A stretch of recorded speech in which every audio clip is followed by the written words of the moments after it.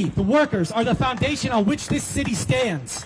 And without that foundation, would crumble.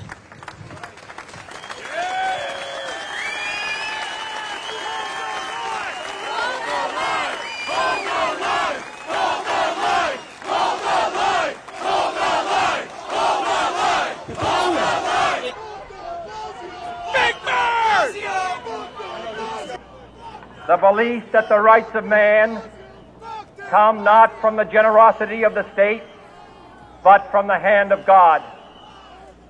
We dare not forget today that we are the heirs of that first revolution.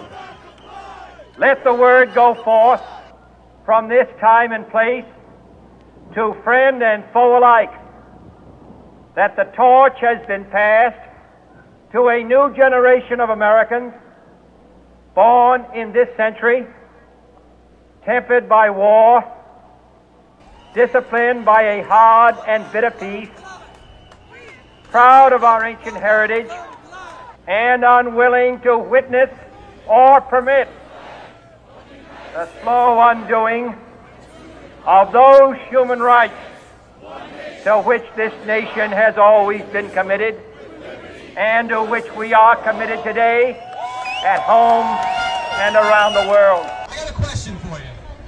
Why are you here today?